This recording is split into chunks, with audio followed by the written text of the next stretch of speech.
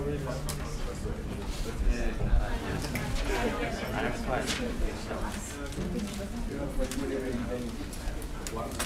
let's begin. Today we're going to talk about forecasting asset returns. So I said in previous lectures, in terms of asset allocation, that's either strategic or tactical. The most important input that you can get are the forecast of returns. On Monday, we're going to be talking about volatility and correlation and skewness and inputs like that.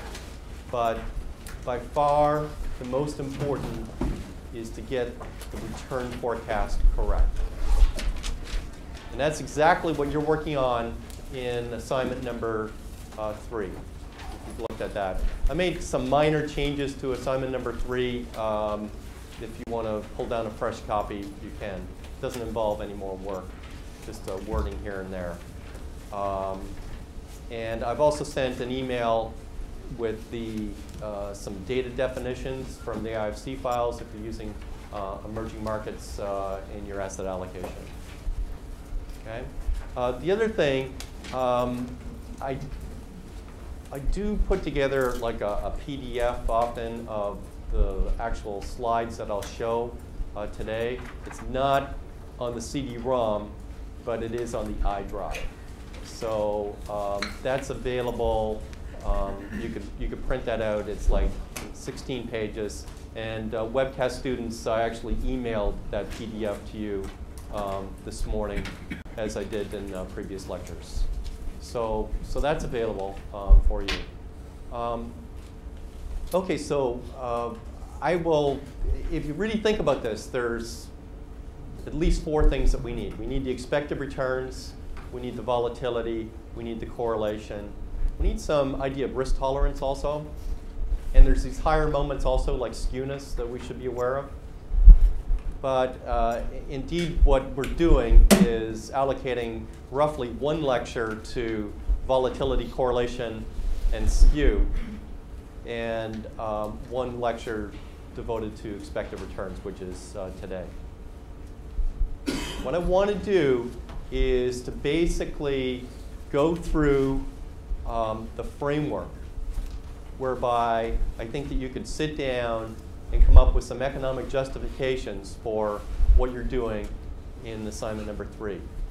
As I said last lecture, I don't want assignment number 3 to turn into a data dredging exercise. You don't need to feel that you've got to find a model that predicts a particular equity return. If you don't find it, that's fine.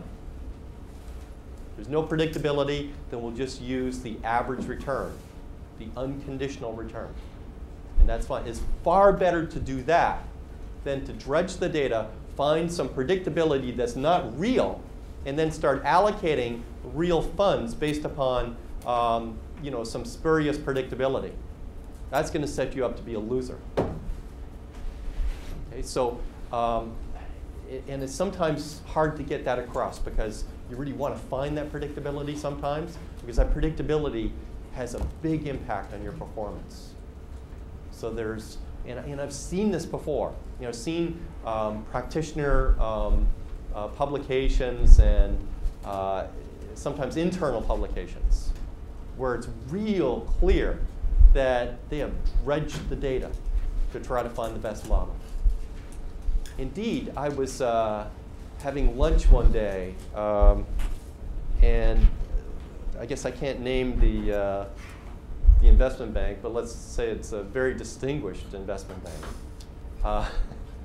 And they were kind of showing me the most recent kind of internal research that had to do with tactical asset allocation. And they were predicting country returns, just like I've done in some of my research, and you've seen that. And indeed, a couple of the countries appeared to have better predictability than I documented in my research, which maybe is no surprise given that you've got a crew of people working on this full time. And They've got a lot more time to, and on top of that, they've got real dollars, contingent upon the strategy. So I take a look at the model, and it's got some stuff in it that I thought was questionable. For example, one of the variables that came in with the best T statistic was, and this is a monthly forecasting model, was the 7th lag of the oil price change. Okay. Now let's think about that. The 7th lag. So I said, well, why the 7th lag? What about the 1st or 2nd or 3rd, or maybe some sort of distributed lag of all of them? And a story was told that it takes a while for the price to be incorporated in the production process and make its way to the consumer, and blah blah blah. I wasn't convinced. It seems very strange to me that, and basically you know what the story is, that if you do the 6th lag, it doesn't come in, or it would have been there, or the 5th or the 4th. And we really think about what we've learned in statistics. We could probably drop a lot of these lags in, and just by pure chance, one of them is going to come in with a T ratio of 2. And it turned out the 7th came in. Now that, to me, is not a model that is going to be a sustainable model in the future. And indeed, it wasn't. It was, I think, either the model was changed or the person that built the model was changed. Okay, so beware of stuff like that. Okay, so the plan for today is to go through kind of a fundamental valuation model that you've seen before, and to talk about the different possibilities for predictability. And then kind of brainstorm some variables. And this is going to frame your kind of group discussion for assignment number 3, for those that choose to do assignment number 3. Okay, so that's kind of where we're going. There's 2 things that we need to think about before we even start this exercise. And some of these points are econometric points, and I'm going to leave those, and we're going to be talking about different econometric models as we actually go through and construct this exercise. One thing is that our model should be parsimonious. So it shouldn't have too many variables in it. And indeed, for the models that you're doing, I would say that the maximum number of variables that I would want to see, like separate variables, would be like 5. And probably better to go even lower dimensionality. And if you've got a shorter sample, then you've got to cut it down. The more variables, the more unreliable this model is going to be out of sample. So that's the first thing. More on the econometric points. Don't be too concerned if you've got some autocorrelation, as long as it isn't chronic. If you all of a sudden, if you're forecasting a return and you've got a Durbin-Watson of less than 1, then you have a real problem with your regression model. Like something's wrong, like you're not using a return, you're using a price. Don't worry too much about heteroscedasticity. It doesn't affect the forecast. It will affect your inference on your standard errors, your T ratios, but it's not going to be the death blow to your model. With some exceptions, like what we did last time, that longer horizon forecast. That's all important. Number 4, stability. Something you might want to check. Split your sample in 2, simplest classic test. Take a look, run the regression, before the split, after the split. And if there's big changes in the coefficients, then beware. Okay, because you're fitting your model using all of the data. and then all of a sudden you want to use your model going out of sample. And if there's instability in the coefficients, it's going to lead to poor predictions. Now, the other thing you need to be aware of is if you split your sample, not necessarily in half, but in just the last couple of years, you will surely get different coefficients. Okay? You need enough data. If you don't have enough data, then those coefficients are going to just fit the most recent observations and not be reliable for out-of-sample forecasts.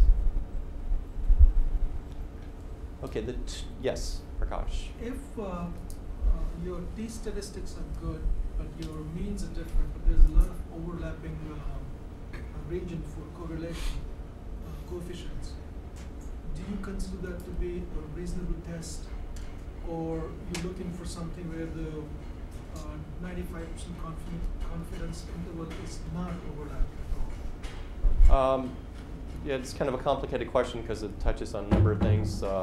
For example, how collinear can your independent variables actually be? And I don't worry about that too much. Okay, that's not a chronic issue unless two variables are constructed virtually identically, and you should be able to see the problem in your regression output. The t statistics, what you learned in your regression course probably was it's reliable if it's above 2. The way I look at it maybe more from a Bayesian point of view. And I take seriously any variable that has a t-ratio more than 1.2. Okay? T statistics only says that you are to that degree confident that it's different from 0. Yes. It doesn't say anything about where in that range it would lie. No, well, the t statistic, if you recollect, is the ratio of the coefficient to the standard error. That's all it is. So you get a coefficient, and let's say you estimate 0.6, and you have a standard error on that, which is, let's say, 0.1. Okay? And then you can construct a 95% confidence interval by looking at 2 standard errors above and below. So 2 standard errors, 0.2. So our confidence range would be 0.4 to 0.8. T-ratio is simply the ratio of the coefficient, which is 0.6, to the standard error, which is 0.1. In this case, the t-ratio is 6. Now that would be like a monstrously important variable if it came in with a t-ratio of 6. But what I'm saying, you're going to have trouble predicting these returns. Okay, so we're going to be considering models, as I said last time, that have R-squareds in a range of like 1% to maybe 10% if you get a fairly good predictability. Okay, so I'm saying you should cut your, you wouldn't necessarily have a t-ratio cutoff of 2. And remember, this is all developed in the theory of classical statistics. And this is just like a number, the R-squared. Remember I said when we looked at that term structure graph that if you just regress on the term structure, it doesn't do that well. Yet it's got a huge amount of information about future returns, as was obvious from that graph. So be careful about things like R-squared and t-ratios. In this business, I sometimes, and I force you to do some of these things in the assignment, where you look at not just the R-squared and the t-ratios, but how well the return forecast predicts the sign of the movement. So are you predicting up when the market's going up? Are you predicting down when the market's actually going down? So you look at the correct direction count. So some metrics like that kind of go beyond the pure statistical metrics. And indeed, the most powerful metric for me is how the strategy actually does in terms of performance. So if you implement this strategy based upon your forecasting model, how much money does it make? So I sometimes say, well, we want is not the R-squared, but the money squared. And the way to do that is to implement it in a trading simulation to see how well it actually helps you allocate your assets. Okay. Okay, so there's 2 things that are kind of fundamental that we need to talk about first before we do this exercise. The first thing has to do with market efficiency, and the second thing has to do with time horizon. And we've talked a bit about these things already. So let's talk about efficiency first.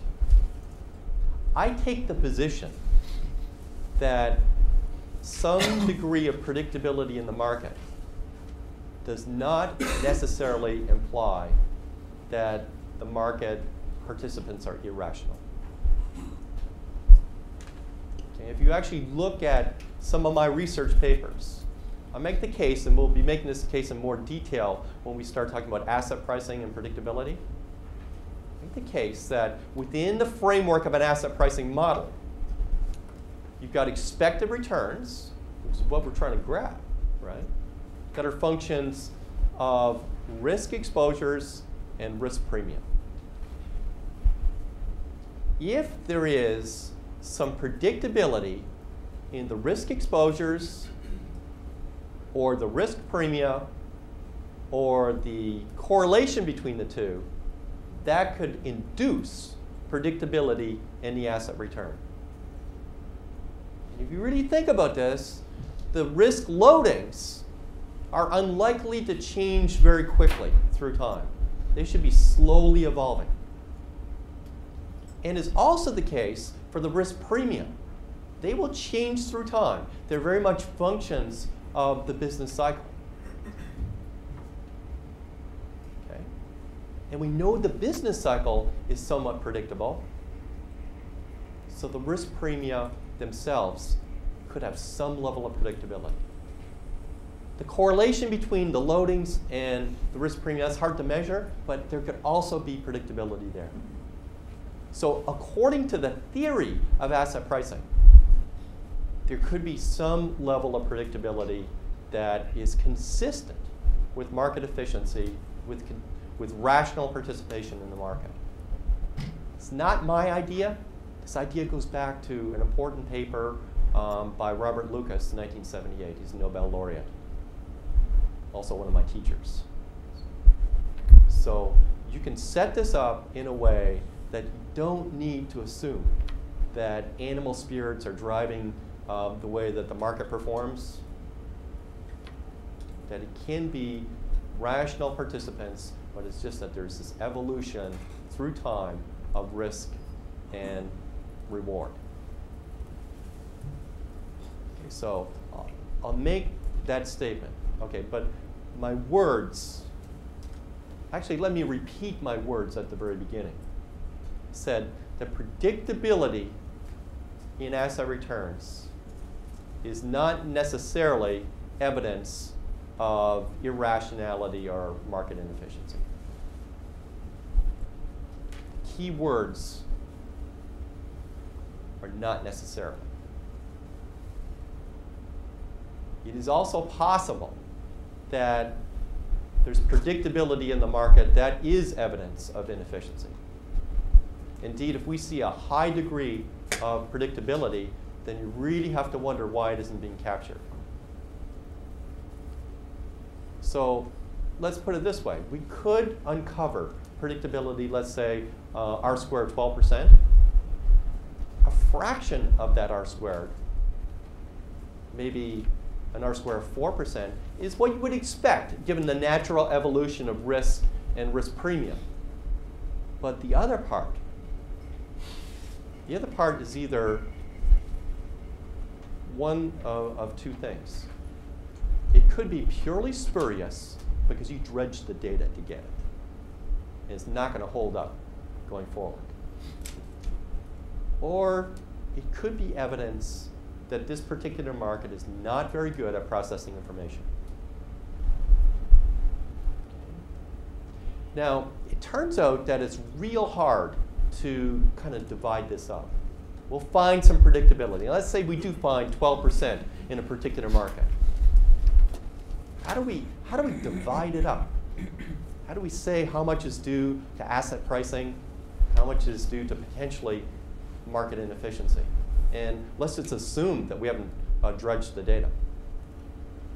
It's incredibly difficult because the part that is a function of asset pricing depends upon your assumptions on what the correct model is and the specification of the components of that model. So there's a debate that I participated in trying to divide this stuff up. But in the bottom line, you really can't.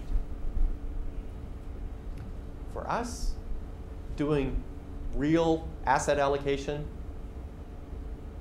I'm going to argue that we don't care. You know, it's an interesting debate. How much predictability is rational? How much is due to potential inefficiencies in the market? But we really don't care. What we care about is getting the best forecast. And that's what you're doing in assignment number 3. Let's get the best model built. Let's use that model in terms of our asset allocation decisions. Okay. That's number 1 point. Lisa. But isn't it important to know which part could be eliminated if the market did become efficient?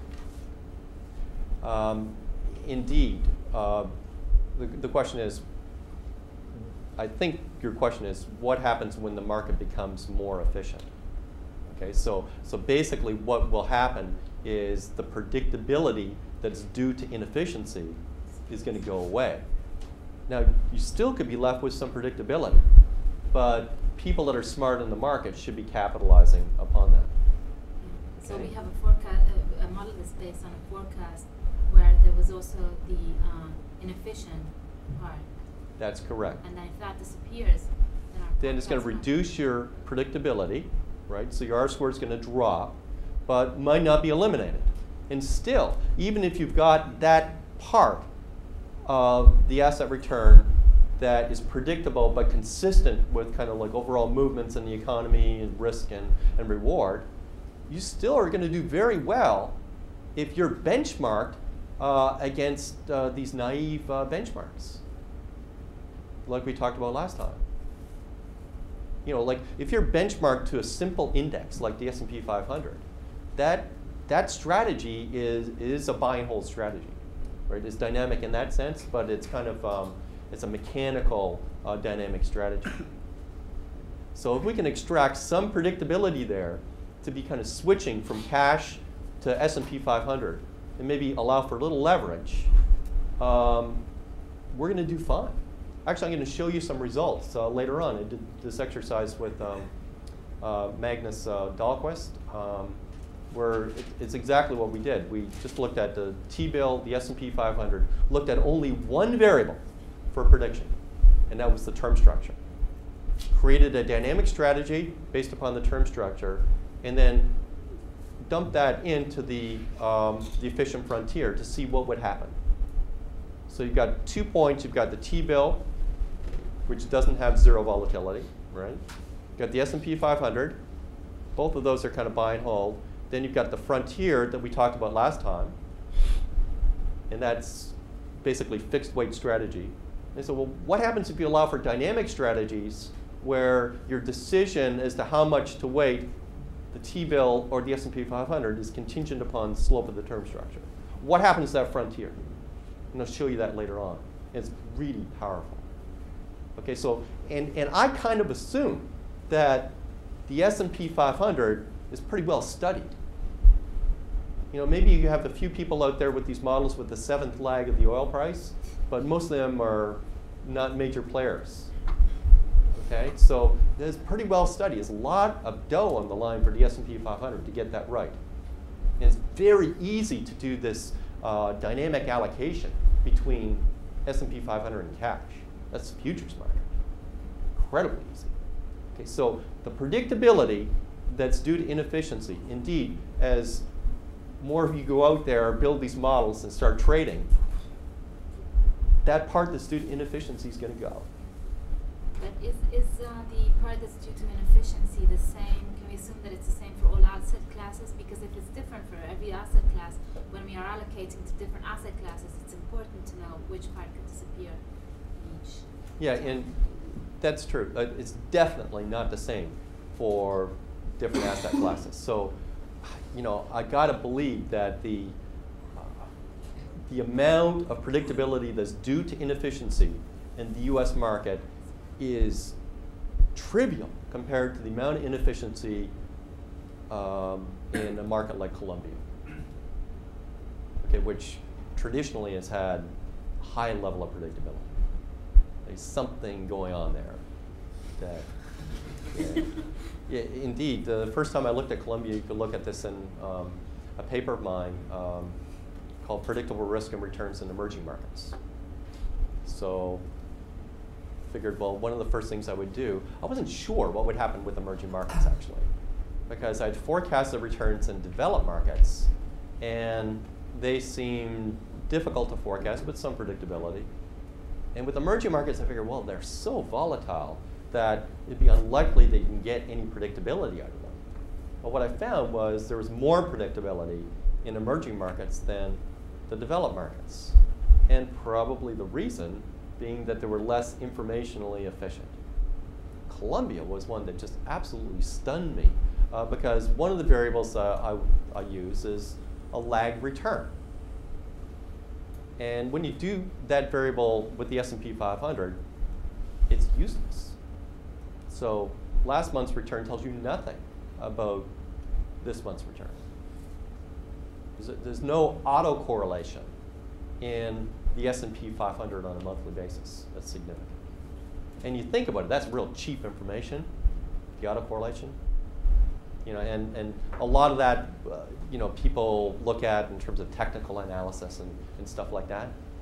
Well, when I looked at the autocorrelation for Colombia in US dollar terms, first looked at it, instead of getting autocorrelation coefficient of 0, which is effectively what you get for the US, you get a coefficient of 0.49. Huge amount of predictability. And do you know this trick that if you regress a return on a lagged return, okay, the R squared is approximately just the square of the autocorrelation coefficient. So if I get 0.49 autocorrelation for Colombian stock returns, that means roughly an R squared of 0.25.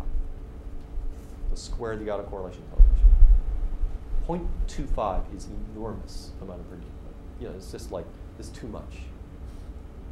And I was always asking people in that market, you know, what's going on? A few people I asked at the beginning said, yeah, we know about that. Shh. Because they were trading based on that. And then I noticed that this started to go away. And it's exactly, you know, what you're saying, that people figured that out. And I think a lot of that was due to like market imperfections also, that the prices were being stale and they could cause autocorrelation also. And I think a lot of that went away. But nevertheless, emerging markets have more predictability in general than developed markets, probably exactly for the reason that you mentioned. Okay, there's another, that was the first point. Second point is quite fundamental. It's something that this course, well, there's some reading material on it. It's going to be very difficult to address. We need to have an understanding about the basic structure of what we're doing. And last time we talked about long horizon forecasting, 5-year forecasting. Today we're talking about 1-month forecasting. What is the interplay between the two? So should I be setting up my portfolio for 1 month ahead? Should I be setting my portfolio for 5 years ahead? This is really a fundamental issue, the issue of horizon. And if I set my portfolio for 5 years ahead, then do I just keep that for 5 years, or do I constantly update it? And do I update it using the monthly data, or do I have another 5-year forecast going? So I slip to the next month, then I make another 5-year forecast, and then adjust my portfolio? Or do I go and forecast 4 years and 11 months? Or do I forecast 1 year ahead to make some deviations in that? This is a really big deal. Okay, and it's complicated for a number of reasons. It affects, it permeates like just about everything that we do in asset allocation. And there's a couple of examples that, actually one example we talked about just before the lecture. Transactions costs are almost always ignored in asset allocation, or they are they're put into the asset allocation algorithm in a very naive way, like constant proportional transactions costs. Really think about the transactions cost issue. It could be a huge deal in terms of a short-term forecast. So short-term says, oh, we got to be out of the U.S. completely next month. Okay. And to basically sell all your stocks in the U.S., you're going to take a hit in terms of transactions costs. It would be a bigger hit if you had to sell all your stocks in France. Way bigger hit, because it's not so easy in terms of the transactions. So the short term is telling you to do something that basically the amount of gain that you would get might be wiped out by the transactions costs. The longer horizon forecast, that's not so bad, because if you're holding for 5 years, then you're amortizing the transactions costs over a long period of time if you hold that portfolio. So the impact of these costs really depend upon the horizon. Okay? And the example before the lecture had to do with taxes. So you could basically, it's always good to defer the tax over a long horizon, whereas you could be realizing shorter term capital gains in a short horizon strategy. You see that? Now, to make it even more complicated, we're just looking, and tax is especially relevant here, another factor that's real important is what your labor income looks like. Right? That's going to affect things big time. Where's that? It's nowhere in the Markowitz optimization. What about stuff like just the stage of your investment cycle, or like how old you are? So that's, you can tweak the risk aversion number to get some of this. So I could make you not very risk averse, very tolerant of risk, and get you to have the allocation that you should have. Your allocation right now should be borrowing like crazy, which most of you are. But not just to put the money to Duke University's tuition. You should be borrowing way more than that and just dumping it into the stock market for a long horizon. Right? And there's theory out there of dynamic asset allocation that has you changing that allocation through time. And a lot of it is dependent upon your opportunities for income. Okay, so the path of income is going to be very important in kind of like determining how your weights change through time. Okay, so asset allocation is a very complicated business. What we're going to do is basically what's called static optimization. It's like 1 period ahead or 5 period ahead. It doesn't take into account the stuff in between. If you want to learn more about that, there's a PDF on the CD-ROM. Luis Visaria, John Campbell, and they made some progress in this dynamic, what's known as dynamic asset allocation. Indeed, the way to do this, did you do in your whatever, not stat course, but operations course, the theory of dynamic programming? No? Well, it's, you did linear programming, right? Or something like that. And that's really kind of a static optimization. It's really not much different than what we do for the Markowitz optimization, except Markowitz optimization is a quadratic program.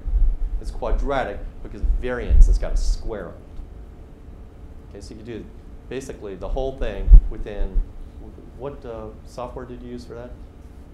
Or did you? For linear programming? Hmm?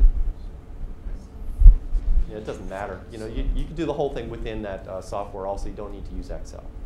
Okay, it's a quadratic program. It's basically a static program. It looks one period ahead. It doesn't affect, it's not affected by all these other variables going on. The idea of a dynamic program and the way to solve a dynamic program is to look at the endpoint and work backwards. You think about it as, what is it, Deep Blue versus the Grandmaster. How would you code that up? And it's a dynamic program. And it is unbelievably complex. To work back from all of these possibilities. And we don't have the computing power to do it. Okay, so the models of dynamic asset allocation are very simple models right now. They look at only a few scenarios. And even those models are just incredibly computationally intensive. Okay, so we're going to do static asset allocation, but you need to know, and very important for you to know, that this is not optimal. Optimal asset allocation must include the dynamic portion. Okay, so we'll make statements like, well, this is the optimal portfolio. It's optimal only in the context of static, one period ahead optimization, and it's optimal in the context that we only care about the mean and the variance. Okay, that's what we mean by that. It is surely not optimal if we consider the whole situation in terms of your labor income and how you're going to invest your time.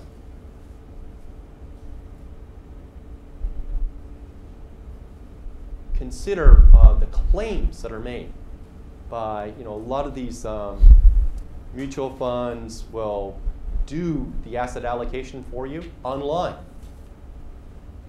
and say, well, this is your optimal portfolio. You give it, it figures out what your risk aversion is roughly by, some examples. And you've got some average returns, and suppose those average returns are accurate of the future. So they're expected returns. So let's give them that. So let's say that their forecast of returns is accurate, their volatilities, their correlations are accurate, they got the risk aversion right. We don't care about skewness and kurtosis, we're mean variance people. Give them all of that. And then they say, this is your asset allocation. It's optimal. Wrong. It's not optimal. Actually, there's one situation where it's optimal. And that is if the person has got what's known as log utility. Risk aversion coefficient of 1. Then the static and the dynamic are the same. The probability that somebody's got log utility, I think, is pretty remote. I don't have log utility. So the claims that are being made that this is optimal for this particular consumer, those claims, I think it's I got to be real careful what I say, I guess. Those claims are potentially misleading. Okay, because they're only looking at static problems. Once you introduce the dynamics, it's different. So you need to realize that. If you're going to do asset allocation, you need to know that it's more complicated than forecasting returns and volatilities and correlations and skewness and dumping it into some sort of optimizer. That is good if you're myopic. You're not looking well into the future. Okay? This dynamic asset allocation does solve the problem of the different horizons. That's solved. Okay, so those two things are very important for you to realize before we go any further. Now, the dynamic, some people making some very good progress on this in terms of academic research. It's still real early, and it's still clear that we don't have the horsepower to do this. Indeed, there was one paper published in the Journal of Economic Dynamics and Control. And one of the co-authors had access to like 50 Spark stations at Hughes Aircraft. And they just let this program run for a year. And they got some results. And you look at their model, it's a real simple model. But it needed just an incredible amount of horsepower just to get those results. This is something you need to be aware of, because this is something in the future. I showed you the very second lecture. We talked about how fast the computing power is growing. Well, it's going to be 5 or 10 years before we can actually do this right. You need to know that that's going to be on the horizon.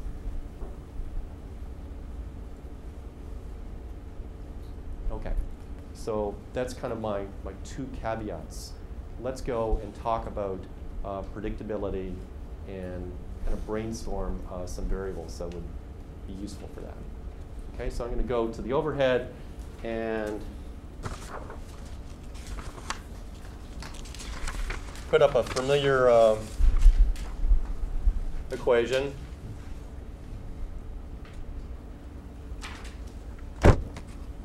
This is, this is kind of like the first model that you get from, Finance 350. Valuation is going to be determined by expected cash flows. And then in the simple Gordon growth model, where growth is constant, where the discount rate is constant, where you can actually exactly model those expected cash flows, you've got the denominator being expected return minus expected growth. I think that this is kind of a useful spot to start thinking about the variables that might predict asset returns. And basically what I would like to do is to take that as a starting point and then go through those terms and figure out what variables might predict each of those terms. And then we can develop a list. And that's really what I'm headed towards. So I'm going to put down a sheet of paper and let's actually go through and try to develop a list of possible predictor variables.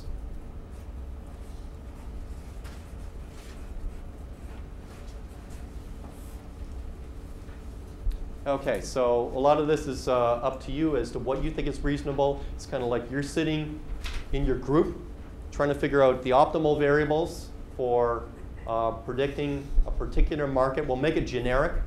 Okay, there might be things that are specific to an asset class or a country. Let's just talk about kind of a general market without putting a name on it. And what variables might be useful in prediction. So these are all variables that are known. So if I'm predicting, in assignment number 3, you've got data going through December 2000. We're going to be fitting a model, and we're going to be doing an out-of-sample forecast for January 2001. Okay, now we actually know what happened, obviously, in January 2001, so it's not really out-of-sample, but effectively it is, because your data doesn't go beyond that particular point. Okay? And in terms of real-world asset allocation, yesterday people were up late. Okay, because end of the month data comes in, you have to update your models, potentially re-estimate your regressions, make forecasts, and basically put together a new set of weights, put some sort of memo out explaining why the weights are changing. Okay, so the end of the month day is a pretty busy day. But I got to admit that if you're doing this right, it could be reasonably automated. So the other days in the month might not be that bad, but the end of the month is a tough day. Okay, so what predicts? What do you think is a reasonable thing that might predict a return? And let me give you some ideas here to kind of frame this. What we'd like are variables that potentially include information about the future. They say something about the future. So it's available today, but it yields some information about what might happen in the future. Yes? You mentioned oil prices earlier. I don't know whether you looked at 7 facts, probably hasn't that, but there's probably something predictability associated with it. Okay, so oil prices. So let's list that one.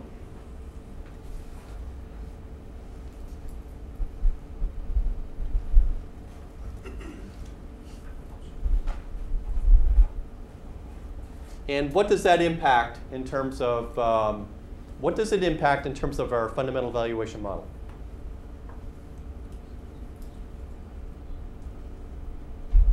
Well, it could, I mean, oil prices could have an impact on production, transportation, all sorts of Okay, so we know, and I think everybody knows here, that there's a relation between the business cycle and oil prices.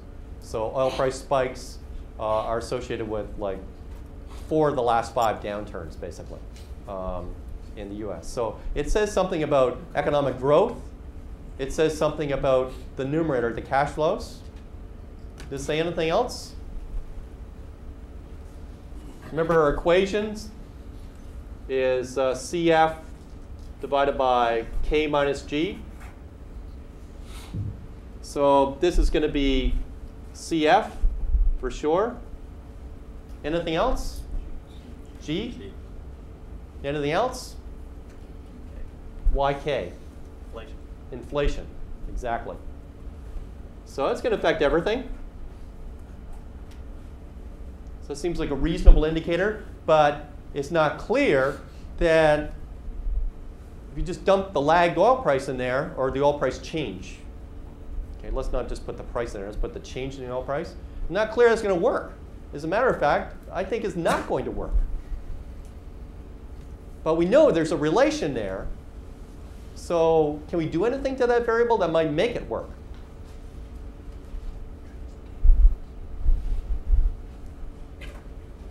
And be careful here. We don't want to dredge the data in doing something to the oil price change.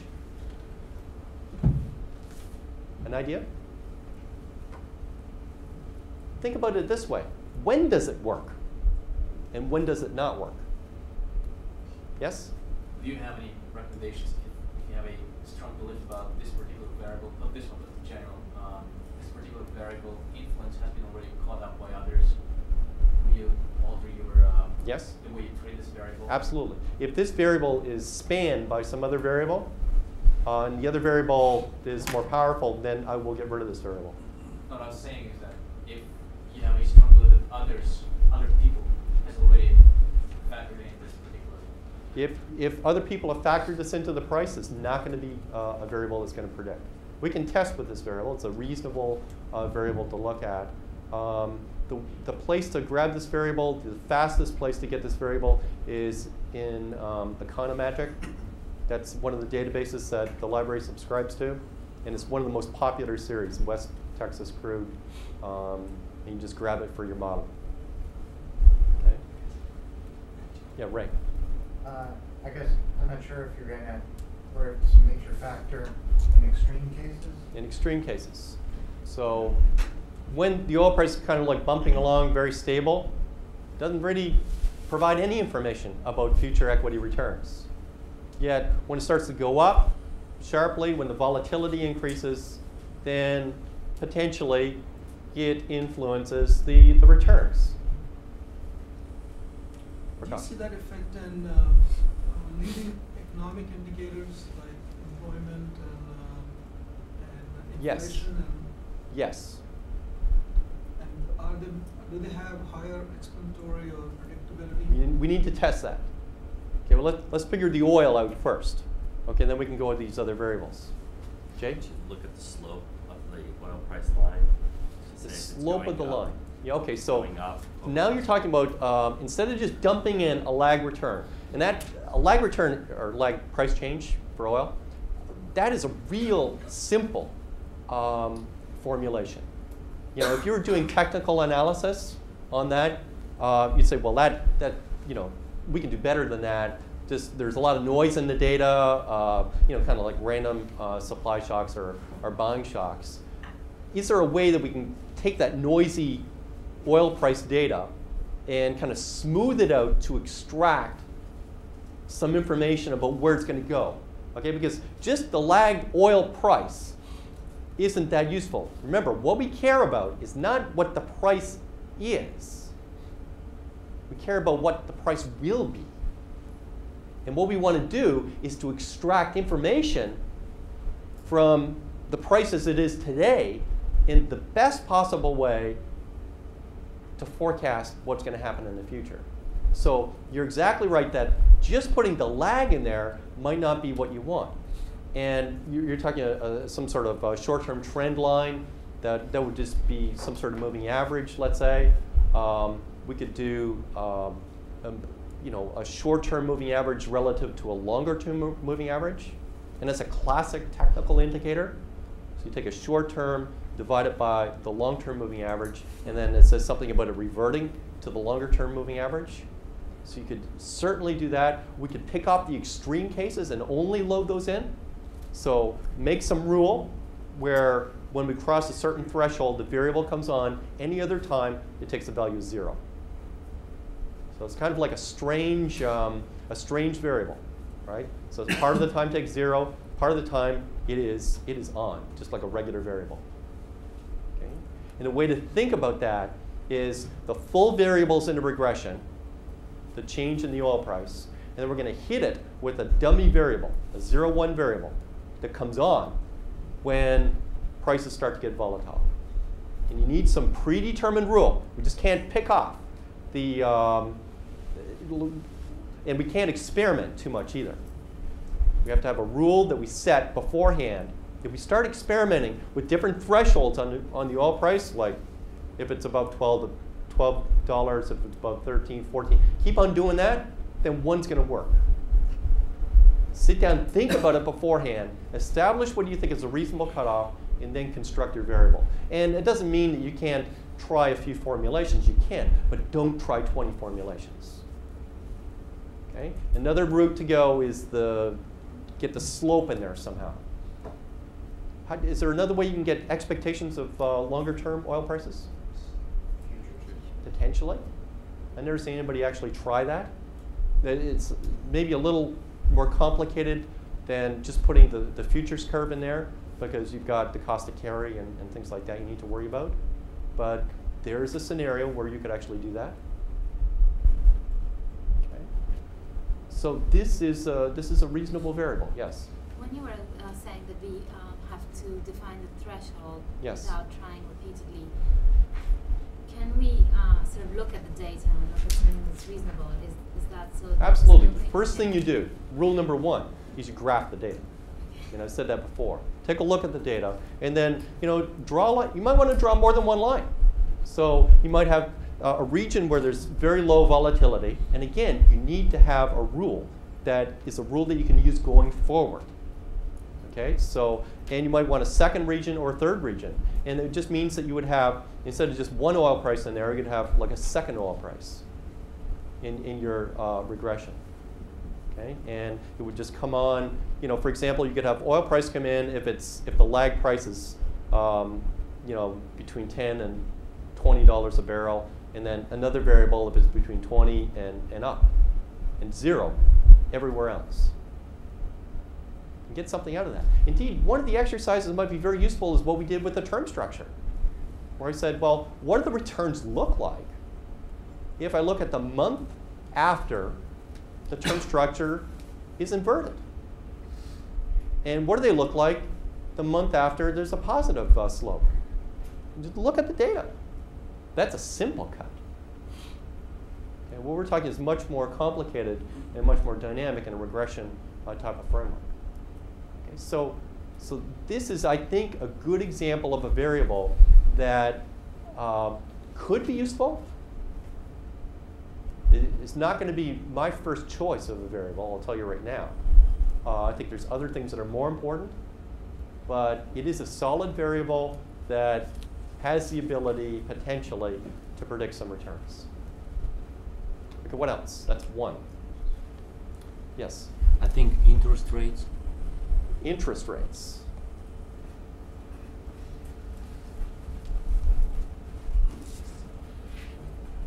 And what do they affect? Well, they certainly affect K, Yes. our required rate of return, but they also affect cash flows and growth, I believe, because in the high interest rate environment, the economic activity slows down, so cash flows essentially also slow and growth Right. slows down. And indeed, almost all these variables affect all three things, but in differing order of importance. So I think you've got the order right, K, CF, and then to some degree G. Okay, why would an interest rate be useful for predicting an equity return? Well, they are essentially interest rates are a good indicator of the future economic activity. Okay, so interest rates are forward-looking, right? They're, to me, one of the most ideal indicators. And if it's a government bond, it's like you know what the cash flows are going to be. There's no uncertainty there. You've got an expectation of what's going to happen in the future. And that's how the price is set today. Now, the tricky thing here, of course, is that's how the equity price is set too. Right? The equity price also reflects expectations of the future. Of course it does. But the bond is a little different. The bond, you know what the cash flows are, you know what the timing is. With equity, you don't know what the cash flows are, and you don't know the timing. Indeed, there's also a terminal value issue too. With the bond, you might exactly know what the terminal value. In 5 years, you get the $100. With the equity, it's got infinite life potential. So you've got like a yield to maturity, something like that, that is telling us something about the future, tells us something about expectations of what's going to happen in the economy, tells us something about expectations of inflation. This is a powerful indicator. Now, how might you put that into the regression? Just put the interest rate in? A short-term interest rate? Like, interest rate is very general terminology. It can mean, thousands of things. Well, I think you can either use the interest rate directly, or you can use a change in interest rate. Okay, so those are two possibilities, and there are almost always going to be two possibilities like that.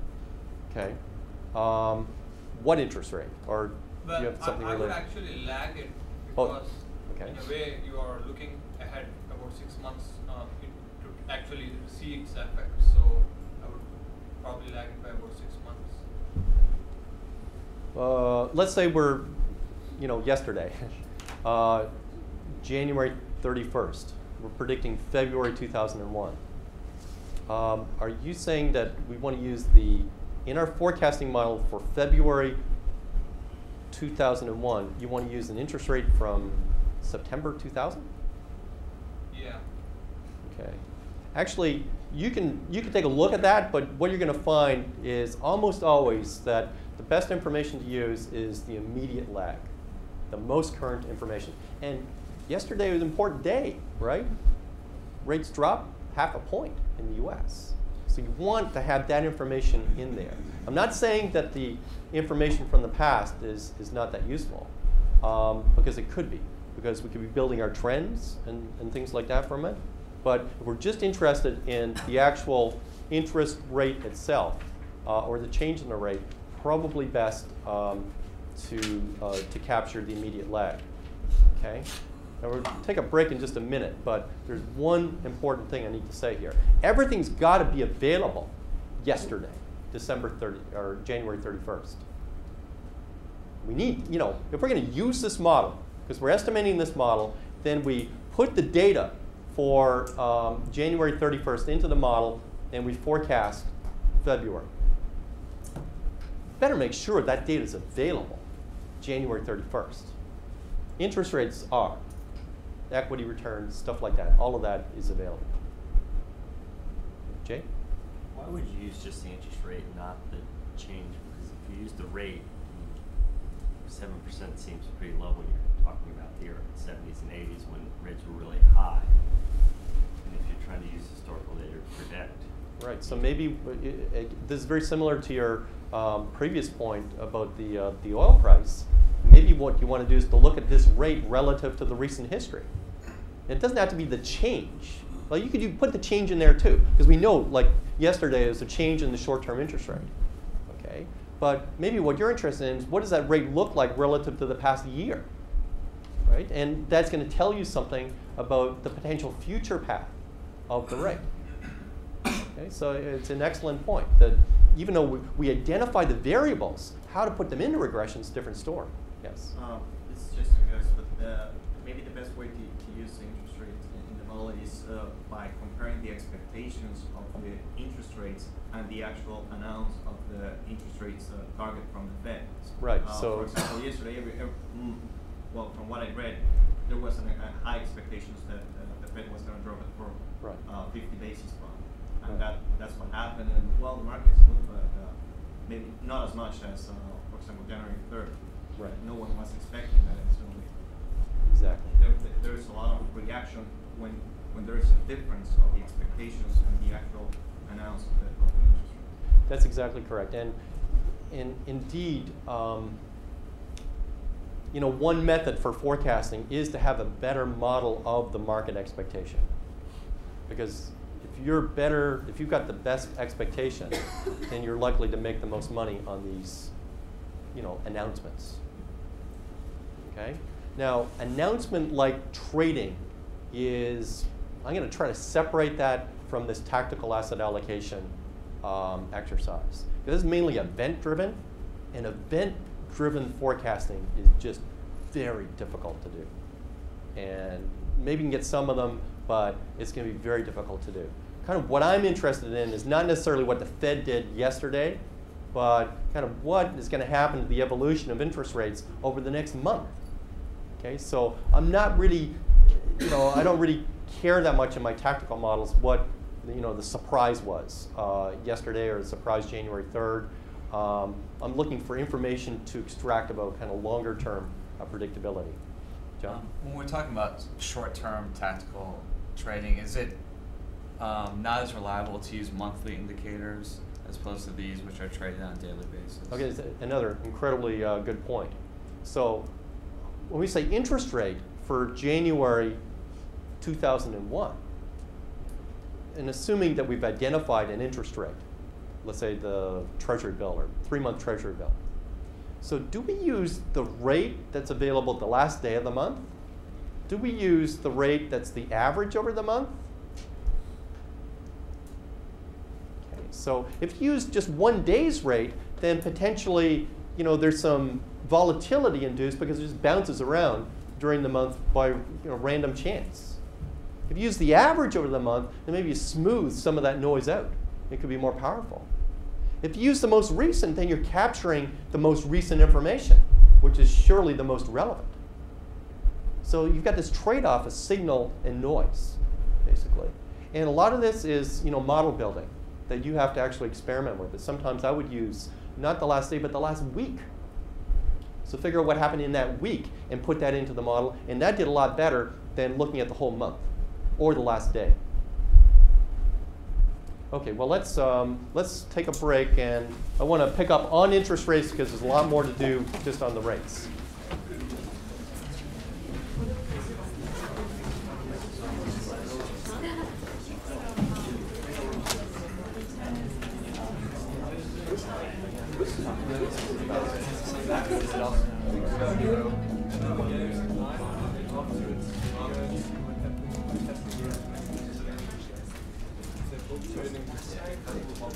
I think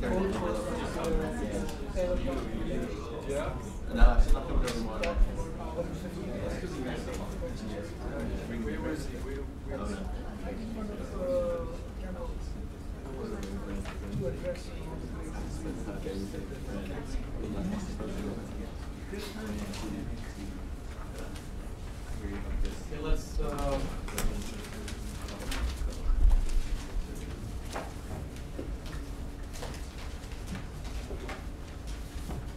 let's get started.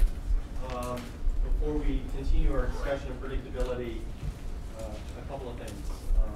There was a good question to Greg as to how we actually use these forecasts. What do we actually do with that? And what you're going to do with this in assignment number 3, you're going to take these forecasts and basically substitute them in to your the software you developed for assignment number 2. Remember in assignment number 2 I said, well, use some judgment to change the forecasts that came out of the average returns. Well, you're going to have a quantitative model that will produce a prediction for the next month. You're going to use that and you're going to allocate. It's going to mean something different because what you did in assignment 2, if you used 31 years of data, was kind of the mean variance frontier given that data for the past 31 years.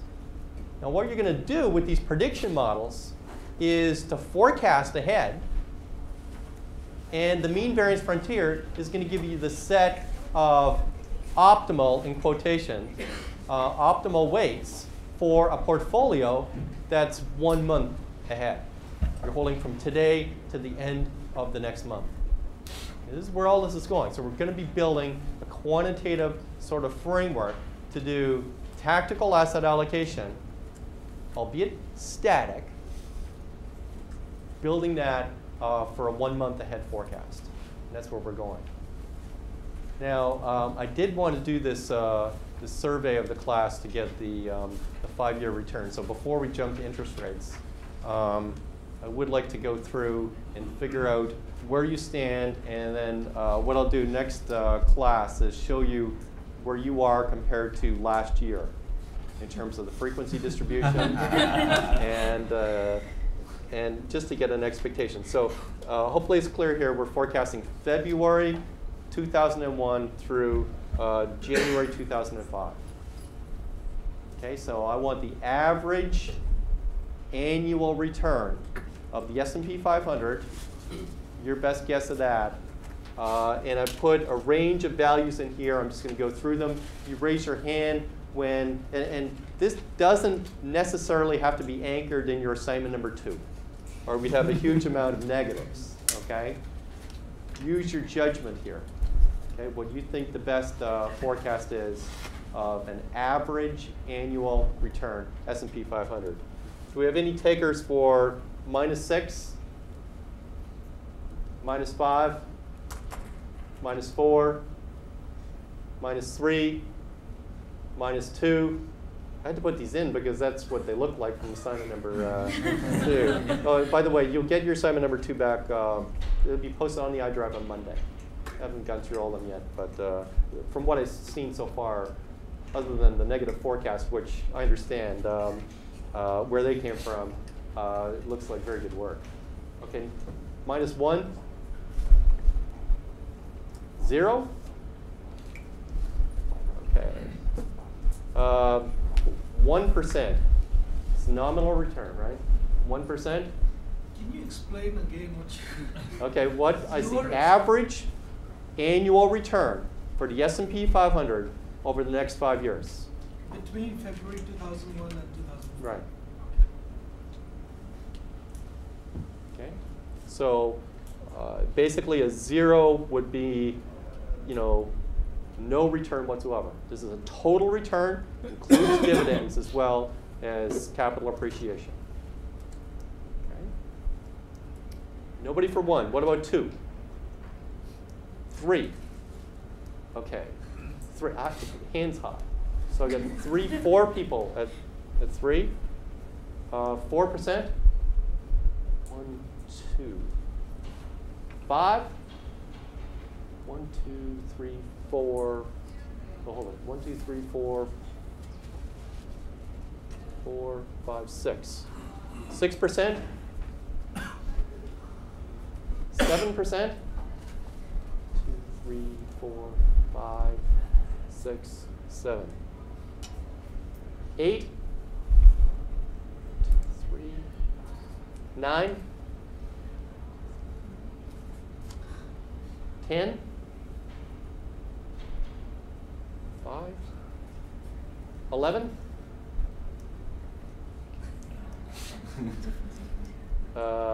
Anybody higher than 11? Okay, okay. 12? 12? 12 also? Anybody? That's it, right? Anybody higher than 12? No? Okay, so that's real interesting. Okay, well, we'll take that and compile the histogram, figure out what the median is and the mean, and you can see. Actually, it's also the case that last year nobody was in this column.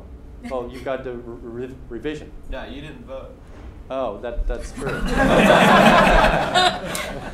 That's true. I will, when I present the histogram, I will tell you where I stand. Okay?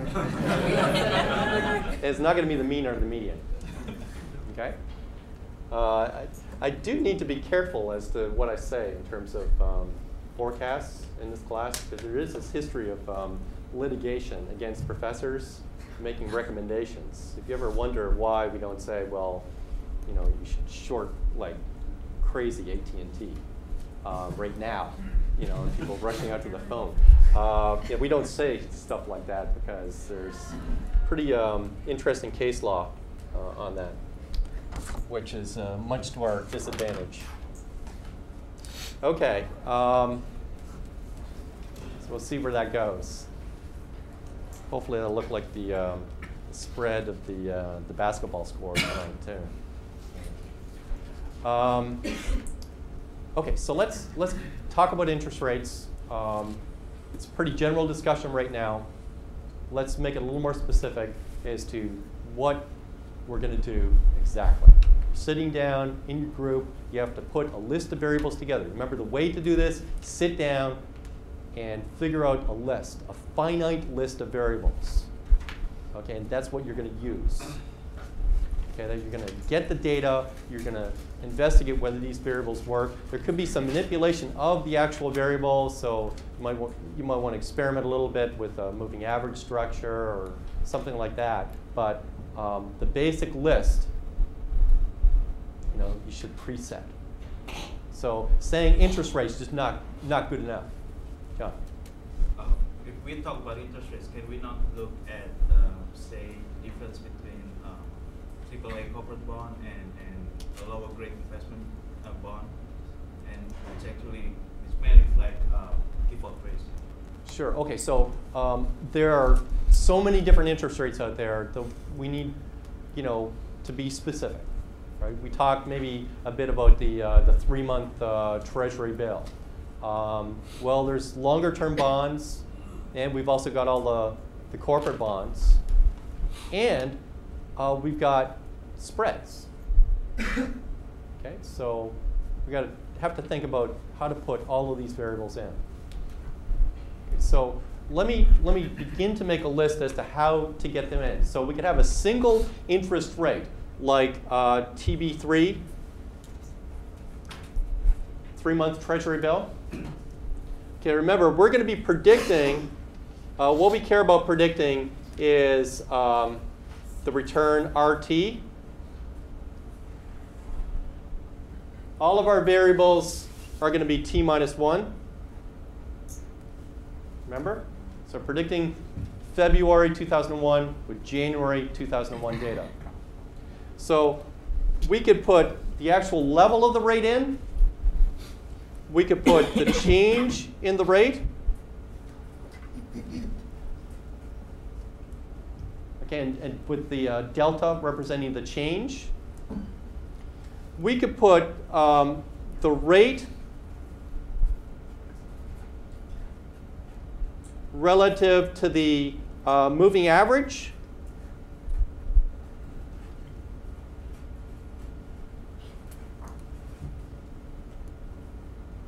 So these are all candidate variables. and you choose the length of the moving average. So it could be 1 year, 2 years, or so there could be some experimentation here. So it gives the rate relative to the average. We potentially could even have a ratio of moving averages. So a fourth formulation, and I'll make this short form MA. So we could have, let's say, an MA3 for TB T minus 1 divided by an MA12 TB 3 T minus 1. And that just says a 3-month moving average divided by a 12-month moving average.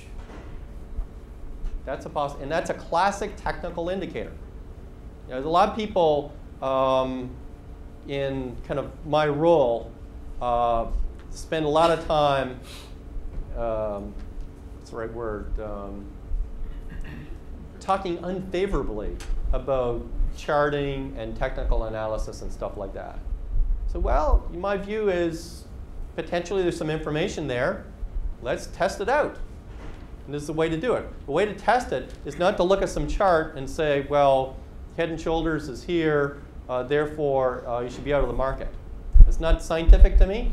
I want some hard rules, and I want to validate through time.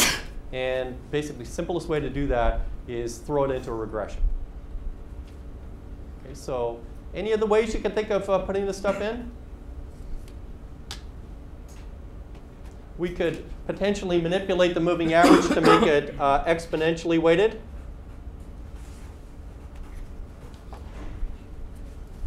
Okay, to give the most recent observations more weight.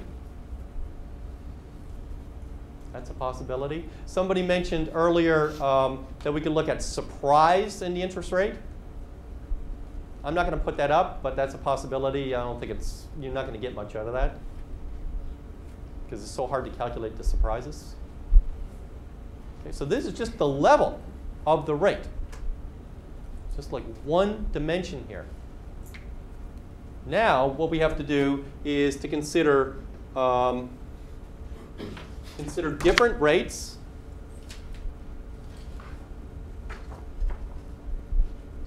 So we've got TB3 as a possibility. Well, we've also got, and maybe let's rename this TB3M for 3-month Treasury bill. Well, we've also got Treasury bonds out there of various different maturities. So 5-year, for example, 10-year. We've also got the corporate sector out there. And the bonds that I like to use are the Moody's AAA, the BAA. Lehman has got a huge number of bond indices that are useful also. At the short end, something like commercial paper and Eurobonds. So there's many different interest rates that are available to us. Now we have to be careful here, because we just can't put into our regression a lagged 5-year bond yield and a lagged 10-year bond yield. What's the reason? Extreme collinearity. Those things move together. So put one in or put the spread in. Okay, so there's a bunch of spreads that we can consider using. We already talked about one of them, and that's TB 5-year minus TB 3-month. And I showed you results on that one. In the assignment number 2, I'll give you historical data, and I think it was AAA minus TB 3M. Is that correct? Okay, so that's got some credit risk in it. There is different maturities, so you might even want to look at the very short end of the yield curve. So TB 1Y minus TB 3M. So the very short end, you could look at the intermediate yield curve. TB 5-year minus TB 1 year. And you can look at the default spread directly by looking at the following. You could look at AAA minus TB 10-year, which is and actually there are indices out there that have approximately the duration of the 10-year. So you could be duration matching. And you could also go BAA minus AAA. And this is the classic default spread. So those are all spreads that are candidate variables. Right. Does it complicate things too much if you look at a spread like the T-bill rate minus the LIBOR rate? Like since you're Good talking idea. US versus Let's add it. So this is a kind of a default spread here. So we've also got the possibility of going, LIBOR minus TB3 in the very short end. Since you're like, if you're making predictions on the S&P 500, you're bringing in the national rate. No, that's fine. LIBOR is kind of standard short-term interest rate in the world, right? So, and a lot of people look at, they used to look at least when the T-bill futures was very active, the TED spread. So the Treasury Euro-dollar spread at the very short end, the 3-month end, mainly off the futures. I've found that variable's got very interesting information for kind of what's going to go on in the future. So these are all spreads, right? But then, how are you going to use these spreads? You're just going to dump them into your regression?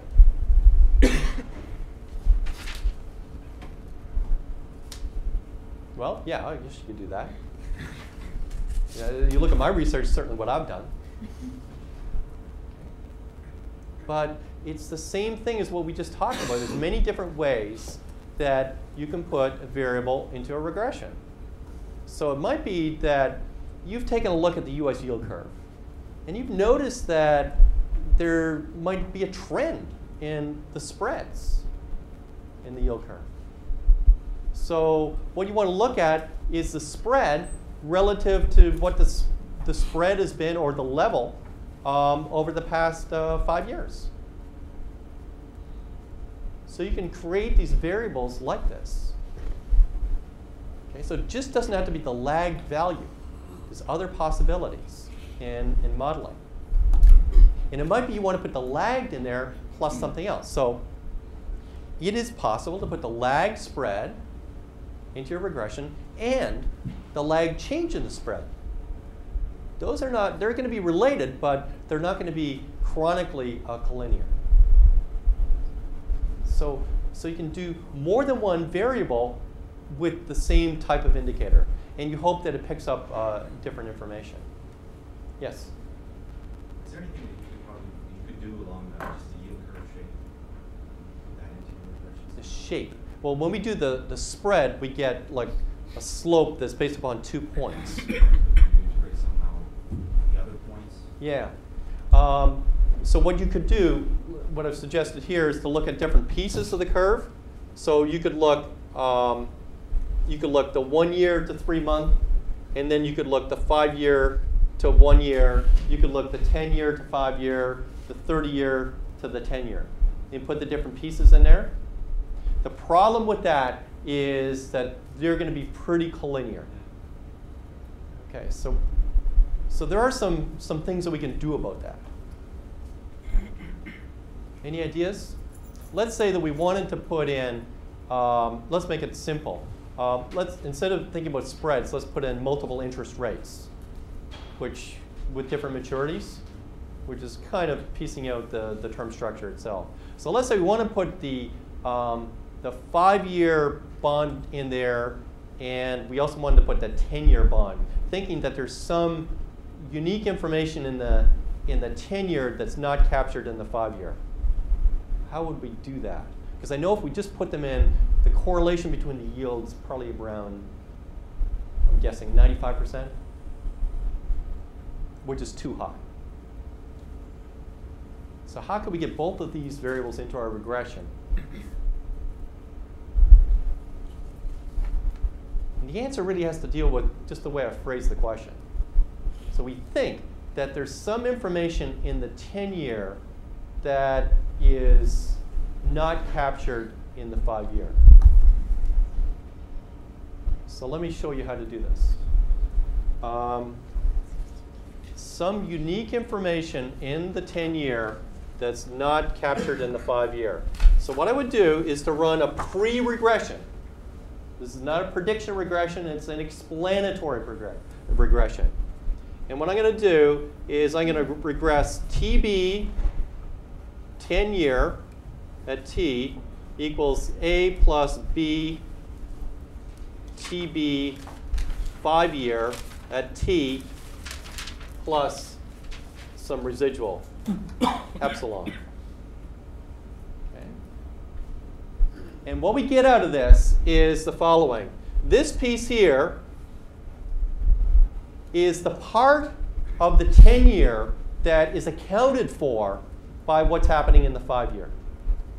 So how much of the variation in the 10-year yield can we purely explain with the 5-year bond yield?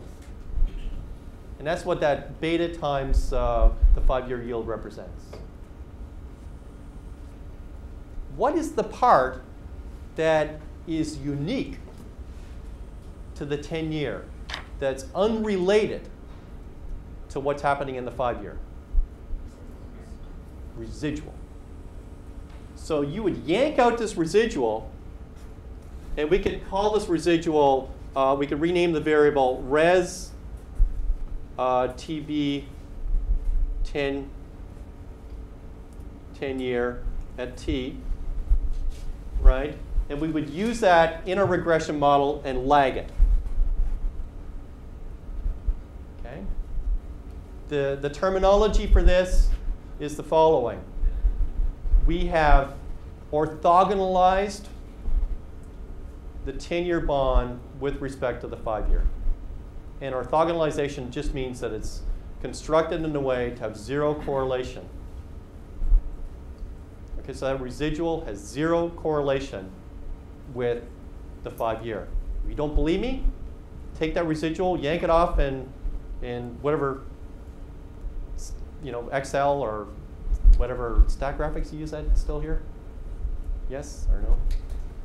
Okay, actually check the correlation.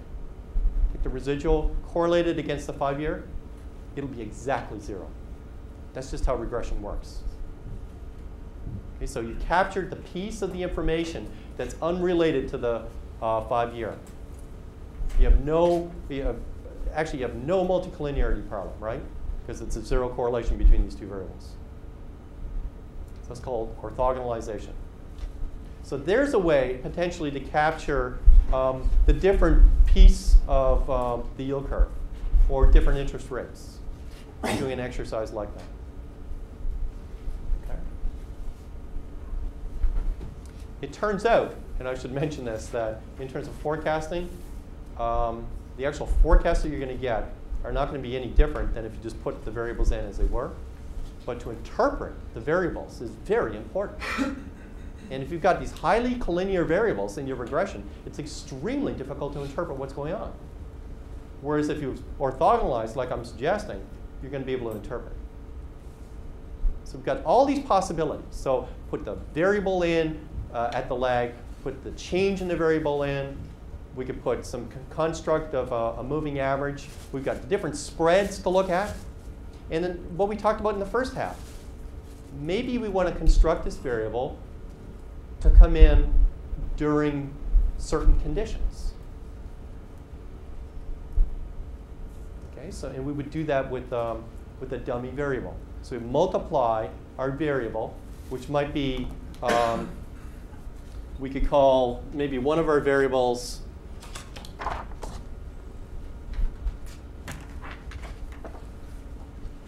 say ys5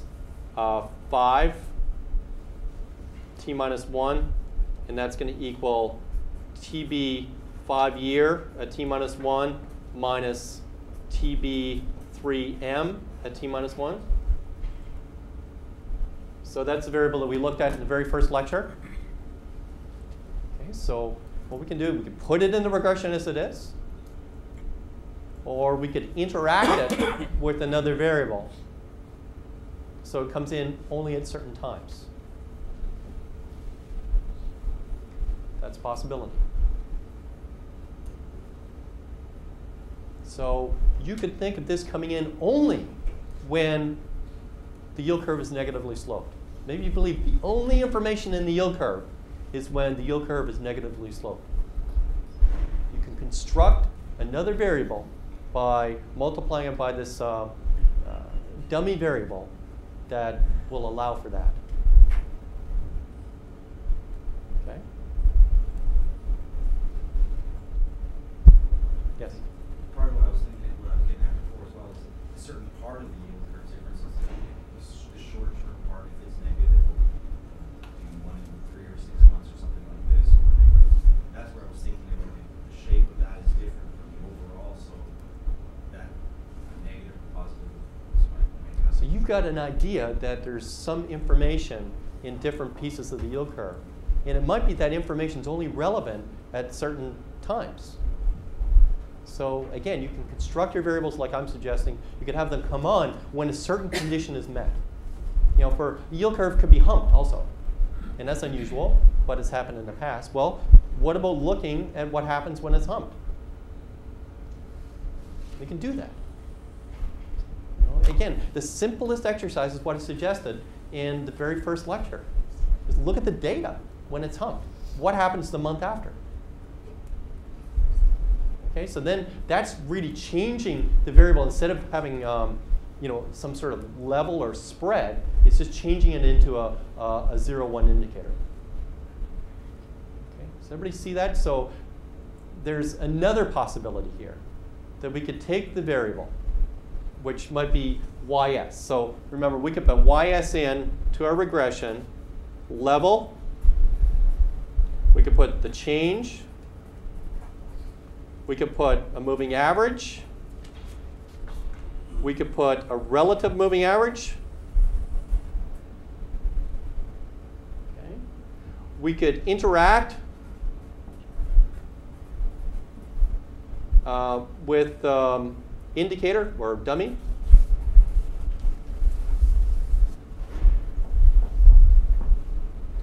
And we can also, what I'll call coarsen. Okay, and that just means we're going to collapse the information in this variable.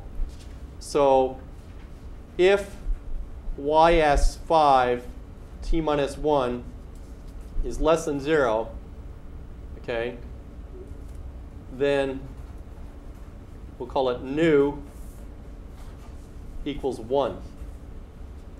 Else new equals 0.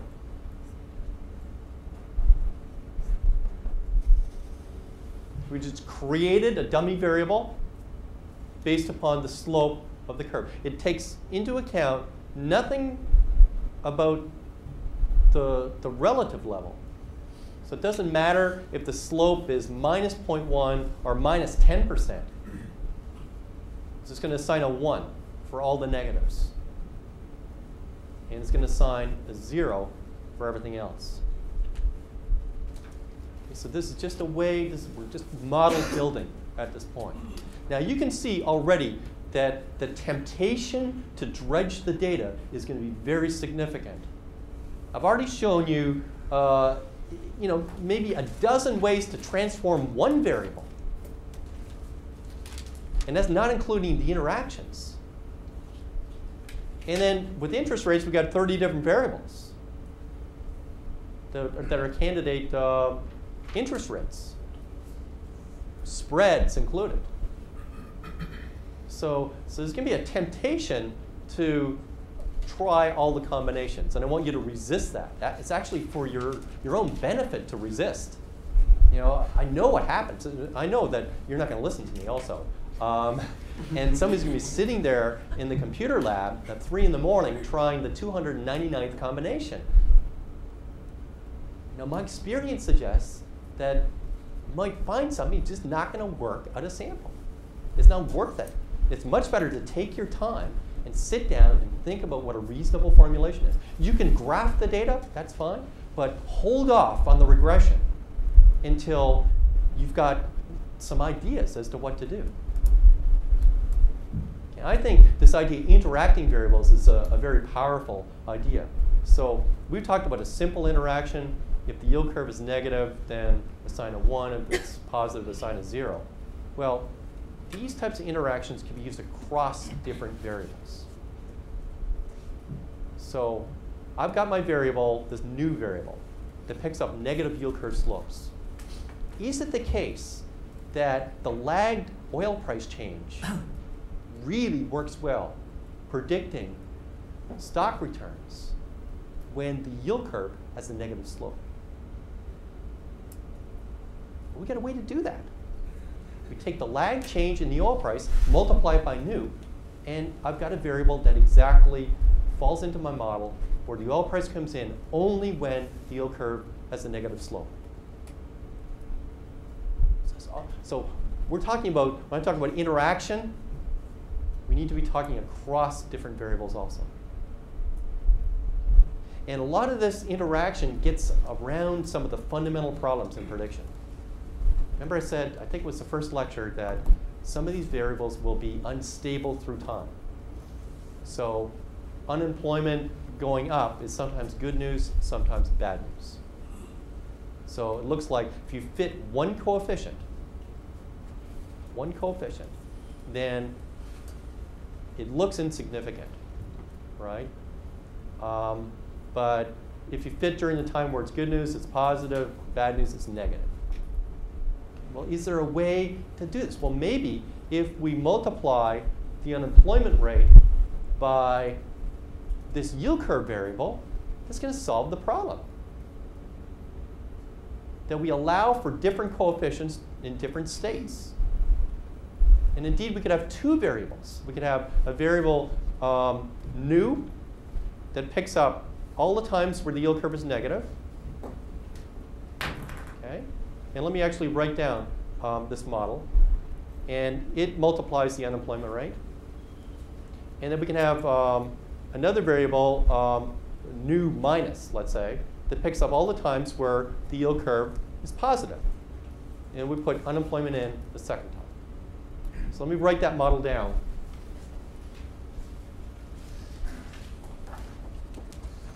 So we know that this variable nu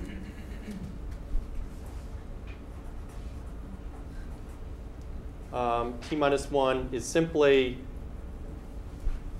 if the yield spread is negative, and nu minus equals 1 if yield spread is positive. Okay, just constructed two dummy variables. You add those two variables together, what do you get? At every point in time, if you add those two variables together, 1. Because when one takes on the value of 0, the other takes on the value of 1. Okay. Now what I'm going to do is to run a regression. So returns at time t equals A0 plus A1. And let's say we're using unemployment. Let's call it U, t minus 1. And I'm going to multiply that by nu. And I've got a second variable, ut minus 1 times nu minus. And I've got a residual. Okay, so what I've done is I've broken the unemployment rate into two pieces.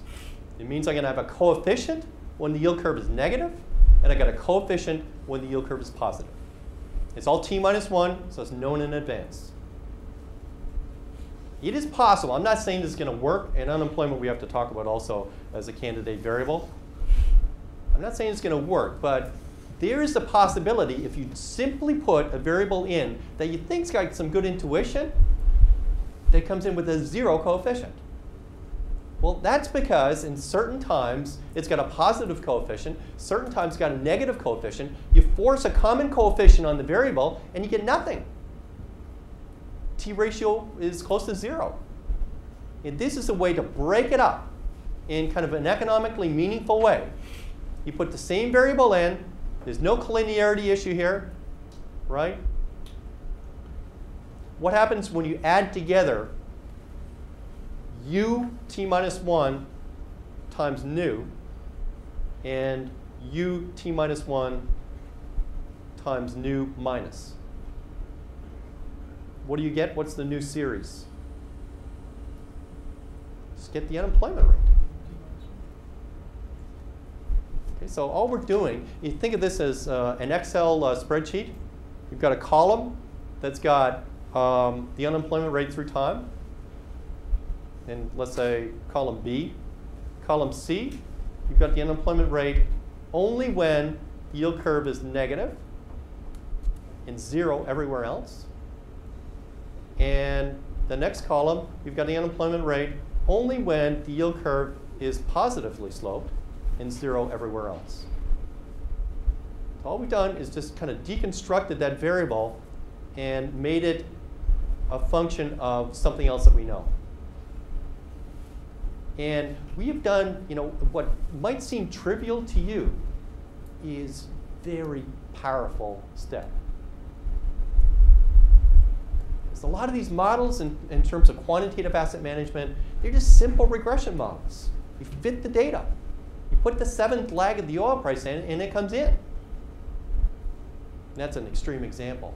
But it's fit over the whole sample.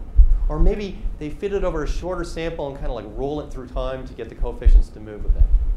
They're constantly updating over a 5-year window. What we're doing is saying, well, there's some economic reason why these coefficients are going to be different through time. And I'm going to allow this to happen. So I'm going to introduce dynamic coefficients in a very simple way, not an ad hoc way. An ad hoc way is estimate every 5 years, or just keep on rolling it and let the coefficients kind of evolve slowly. They will change, and they will change slowly. This way is much more powerful, it's much more nonlinear. And in a way, we're not really adding that much extra dimensionality. So even though the unemployment rate comes in twice to this regression, if you add those things together, you just get one variable, the unemployment rate. So this is something that is important. Okay, so I think that we covered interest rates pretty well. I think. Anything else on interest rates that could be relevant? Yes. Can you just talk a little bit more about the intuition behind it? Like you talked a lot about the different things you can do to the variables and how you can use them in the model in and of itself. But like you started out saying that really the key to choosing these variables, the power of the model is your intuition in picking the variables. So like why would you do a spread? Why would you look at credit risk and default ranges? Good point. And it's exactly what you need to be talking about for your assignment number 3. And you have to justify to me okay, why are you using these variables? And nobody's going to be able to justify the 7th lag of the oil price, right? But interest rates, we talked, I guess, right at the beginning of the discussion of interest rates, that they're powerful because they are forward-looking. So they capture expectations of real activity. They capture expectations of inflation. They capture the interaction between inflation and real activity. The corporate interest rates, they reflect default risk on top of that. And we know that default risk is very pro-cyclical and leads the business cycle also. So when spreads start to increase, that's usually ominous for what's going to happen in the economy in the future, right? Because we know in a recessionary time that there's a lot more default. So default probabilities increase, therefore those spreads increase as a result. So this is just another metric to grab that information today and hope that it's got some information about the future of the business cycle and the future of the equity returns as a result. Okay, so that's some of the intuition, the fundamental stuff that's going on here. If I say that an interest rate's got an expectation of inflation in it, it's almost like that's what an interest rate is, right? The definition of a rate is an expected real component and an expected inflation component. Okay, and the question is how you divide the two expectations up, and it's going to be difficult. So it's not purely inflation, but it takes into account future expected inflation, and maybe that's going to be useful in forecasting equity returns, because we know there's a negative relation between inflation and equity returns. And indeed, that's one of the main reasons there's a negative relationship between interest rates and equity returns also. So that's kind of the discussion that I'm looking for. Nobody wrote any of that down, but I guess you just replay the webcast. You know, stuff like that is kind of the foundational stuff. Okay? Yeah, Brian. Just to make sure I understand the criticism about that seventh lag price. It's not necessarily there's anything intrinsic about a variable that's lag to the seventh degree.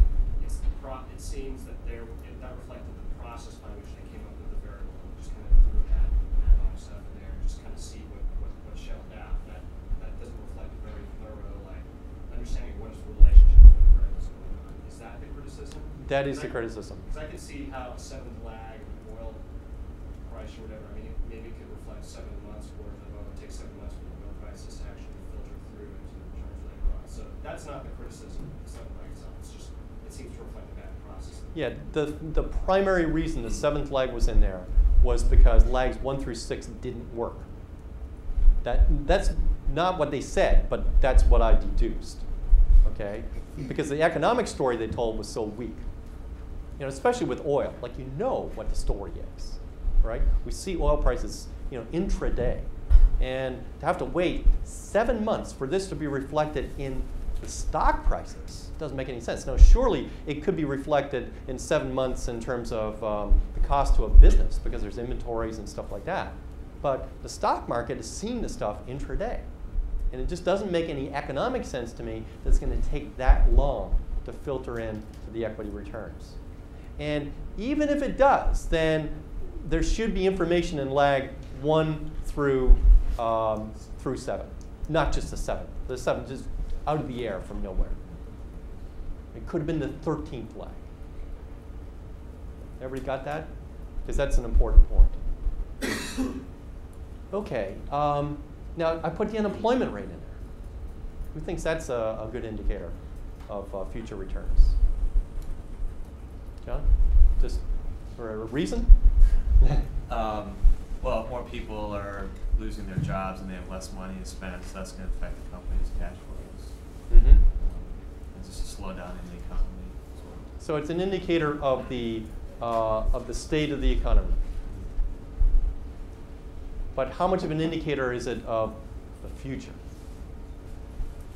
Well, I mean, if there's a trend in the unemployment rate going up, or you know, reaching certain 12-month highs or something like that, then it's a trend of probably where it's going to head in the future and how that affects consumer confidence and spending. So this is an excellent point here.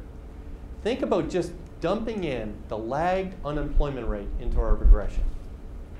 And we get a coefficient on it. Who knows what it is? Let's say the coefficient is 0.3. That means, and let's say we fit our regression from 1970 to the end of 2000. That forces the same coefficient on that unemployment rate. That might be, you know, it might be, let's say the unemployment rate is 4% in 1 year, and then 4% like 20 years ago. And basically all you do is multiply the 4% times the 0.3 to get the impact on the stock returns. It's treated identically no matter where you are. So the 4%, you know, if you're coming off like a move from 2 to 4, that's going to be a lot different if you're coming off a move from 8 to 4 earlier in the sample. So it doesn't capture any dynamics, a simple regression. Just dump it in, get a coefficient, and maybe it comes in with a t ratio of 2. Let's go with it. I think we need to be smarter in the way that we do our modeling. Okay, so I think your point about looking at it relative to other things is important. Okay, remember, when you put a single regression in the model, that coefficient is telling you kind of the response of the future stock returns to the value of the variable. And when we do our out-of-sample forecast, we've got the most recent value of the variable, multiply it by the response. The response is best thought of, the response is the coefficient, is best thought of as the average response over the last 31 years. And is that what you really want? Want the average response, or do you want the response that is estimated, a little more carefully? It might be that you want the average. I'm not convinced. Again, we could say, well, this is the response if the yield curve has a negative slope. This is the response if the yield curve's got a positive slope. Or this is the response if the change in the unemployment rate over the last 2 years is negative. So it's actually gone down. This is the response if the change over the last 2 years has been positive. The unemployment rate has gone up. And you can think of how simply to construct a variable to do that, just like I did with the yield curve variable. So then it comes in twice. It's got a different response depending upon the fundamental economic conditions. Okay, question.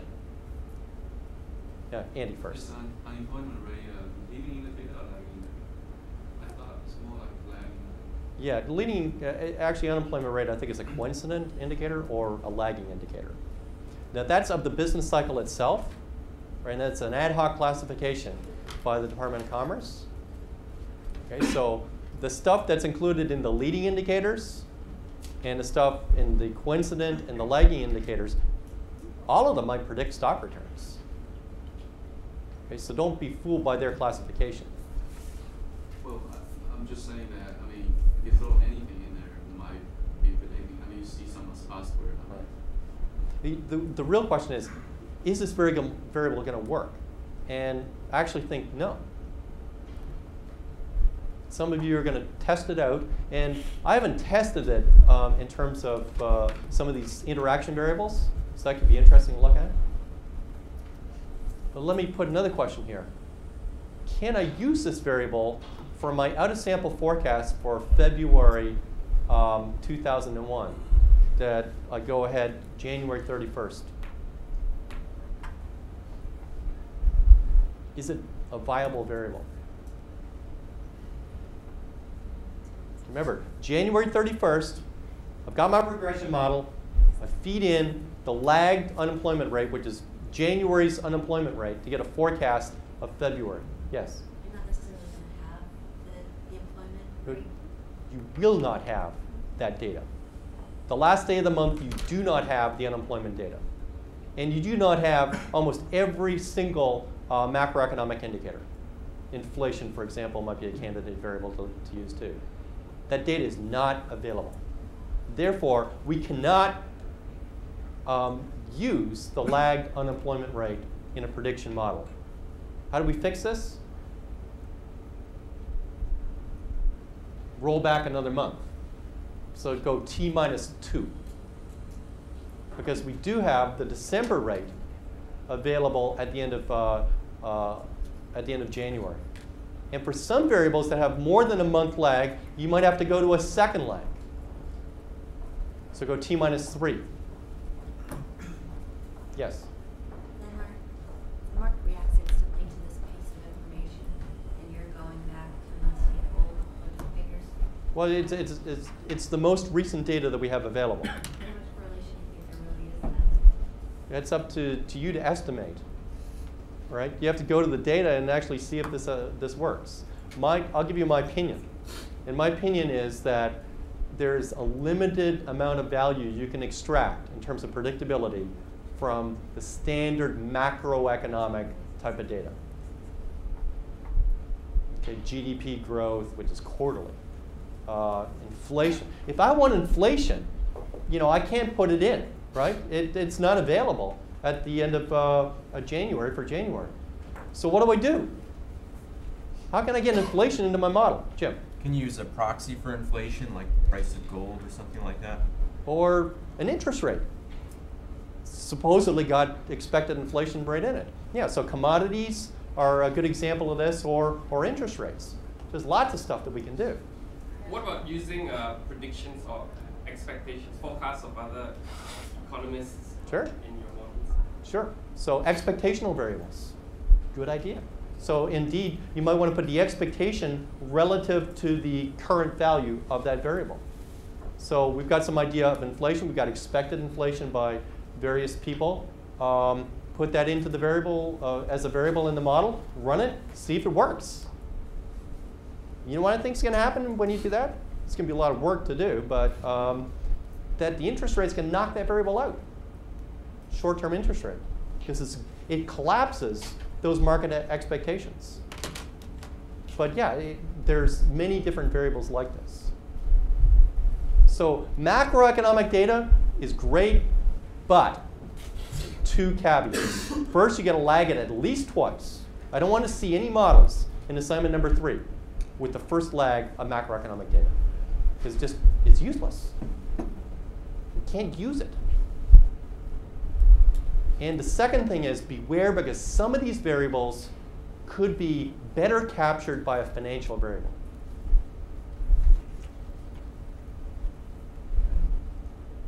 Like inflation, I think, is a good example. There could be some patterns in inflation that you want to pick out in terms of where we are relative to the past by using the raw inflation data. But the actual level of inflation that's expected, remember, the release of inflation, we're going to use that yesterday when we ran our model, January 31st, using December inflation. And that was the ex-post inflation that was realized in December. Now, what's going to be more relevant? The inflation that was realized in December, or the expected inflation into the future that's captured in an interest rate? I think it's the future that counts more. Now, there is a scenario for inflation, and people actually do this, that, well, we know what the components of inflation are. And for a big enough firm, it's not too hard to kind of check out the price of gas, price of bread, and the other stuff. So you could actually construct what do you think a good guess of the inflation rate is going to be in January, at the end of January, just by doing a survey of the components of inflation. But again, do you want that, or do you want something that's looking forward into the future, like what's captured in interest rate? So I tend to be biased towards a lot of these financial variables that pick this stuff out. Okay. Well, with 2 minutes left, we can't go through the full list of other variables. I want you to think about the other variables. We've kind of covered a few of them, a few fundamental variables, but there's some stuff that is really important that we haven't captured. And that are kind of fundamental variables that are related to the firm. And you've got data on price-earnings ratios for different indices, price-to-book ratios. Dividend yield we talked about last time as being a classic variable where you just can't put it in the regression for the whole time period. Okay. Variables like that. There's also things we'll talk about on Monday, volatility. And I think I might start Monday with kind of a list, a further list of variables for prediction. Okay, and introduce how to do a volatility prediction. But there's other stuff, like volatility itself could be very useful. People talk a lot about the VIX. People know what the VIX is, the implied volatility in the S&P 100 index option. Okay, so it's a market volatility. Well, look at that a lot, for credit research and stuff like that. It's a measure of the volatility, the uncertainty in the market as a whole. Potentially, the volatility comes into our prediction also. That could be important. There's all sorts of things that are potentially important. So fundamental variables, volatility kind of variables, lots of interest rates, macroeconomic data. All of this comes in potentially, and we're going to extract out of this a modest R squared, maybe. So to set your expectations, I already said this, but we should be talking 5%. Now, the one important issue here is, what is the impact of this? And let me just show you one graph, the final thing that I'll do. And this is basically what happens to the investment opportunities when you introduce one variable. And this is on the, I put this on the iDrive with a bunch of files on predictability. This is the standard mean variance frontier. It just looks at a 3-month Treasury bill and the S&P, and actually it's the world return, the MSCI world. US Treasury bill, MSCI world. And then basically I say, well, let's allow for some dynamic trading based upon the slope of the term structure. Okay? Remember, all of these portfolios are fixed weight. Okay, you buy and hold for the whole time. Well, it's not even buy and hold. You rebalance to get the fixed weight. This is a traditional frontier. When you introduce just one variable that we know has got some predictability, you jump to this frontier here. It greatly expands the opportunities that are available. Indeed, sort of rule of thumb amongst practitioners doing predictability and tactical asset allocation, that the cutoff level of R-squared is okay, get this, 0.007. So a little less than 1% that you take a look at. You don't need that much predictability to put a trading strategy together to do tactical asset allocation that will lead to significant improvements in Sharpe ratios. So even though we're talking about a modest amount of predictability, it is really magnified when we start to do our asset allocation. Because we're using predictability in many different asset classes together to get a better strategy, dynamic weights. So even 1% R-squared is going to make a difference. Okay, well let's leave it there, and we will go to volatility on Monday.